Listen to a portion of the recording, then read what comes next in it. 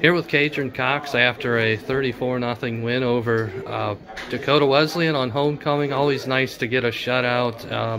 How much pride did you guys take in getting that shutout? I'm sure that was a motivator in the fourth quarter, even when the game was in hand.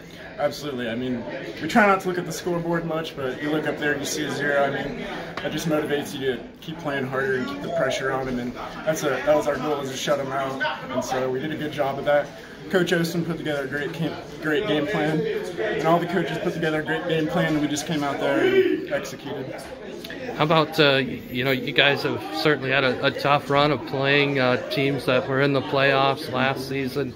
How did you guys kind of stay confident through that stretch? Yeah, so we knew we were playing good opponents, so those 3 losses on our record don't mean a whole lot to us because we're playing good football, and, we knew it'd all come together, so we try not to look at the schedule much, but I think we did a good job of moving on and getting past those tough opponents. So.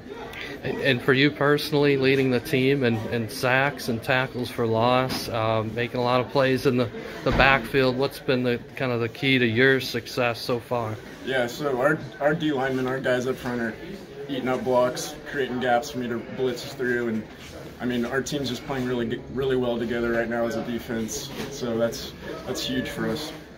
And played well last week as well, put in some tough situations at times against Northwestern. But what does this do for you guys confidence-wise, knowing you feel like you have a lot of games you can win the rest of the season? Yeah, we're really confident. We like our schedule, what we have left, and so we're really confident.